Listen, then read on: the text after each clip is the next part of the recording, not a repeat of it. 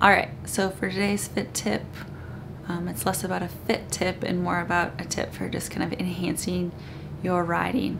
So we've been sitting a lot more since the beginning of quarantine, COVID times, and with sitting becomes a whole host of other issues. So I don't recommend just sitting in your less than ideal work from home setup and then hopping on the bike.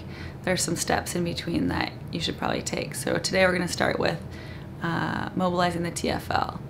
The TFL is a muscle in the front of the hip, and it's just not one we want to be tight or hypertonic or strong, because the more tension in that muscle, the more tension on the IT band.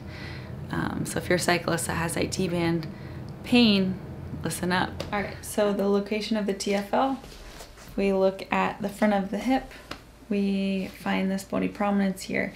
It's called the ASIS, okay? And then you go just out to the side of that, okay? To find it, to confirm, you internally rotate, and you'll feel that muscle pop up. So that's where we want our foam roller. All right, so now we've got our foam roller, and we want to find that spot. So roll the foam roller underneath the hip, roll slightly to the side, and then we're digging in. Doesn't feel that great, but it will after.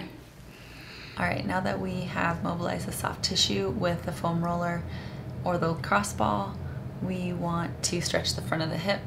We'll just feel a lot more freedom of motion at the top of the pedal stroke, not as bunchy, and combined with some glute activation exercises we can talk about in our next round of tips. Your pedal stroke should feel a lot more efficient on the push phase especially.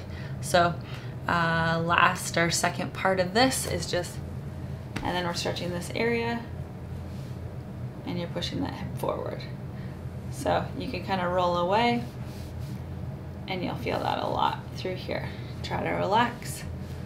So hopefully you're nice and loose at that hip, and maybe you learned something, maybe you're inspired to do your exercises.